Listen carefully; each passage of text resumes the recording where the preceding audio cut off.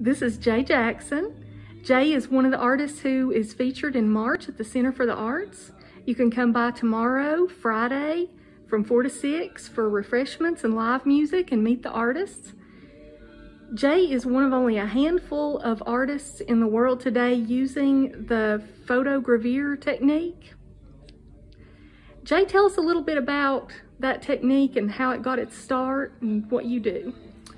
Back in the 1860s, 70s, Henry Fox Talbot in England developed a method to photomechanically reproduce photographs or drawings onto copper plates.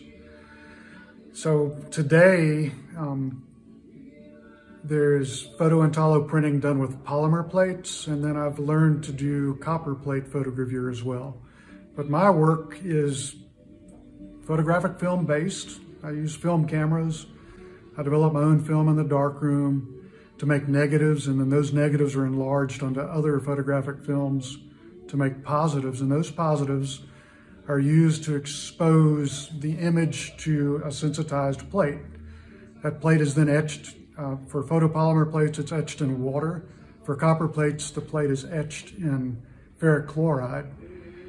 And it makes a duplicate of the image, a negative of the image on the plate. And then when that's cleaned up and hardened, you ink that plate, you wipe the plate to the particular level you want it to transfer the ink, and you put it on an etching press bed, and you put dampened paper on it, and you pull it through the press, and it transfers the ink to the paper, and you make a picture. And it's slow, and it's wonderful, and I love doing it.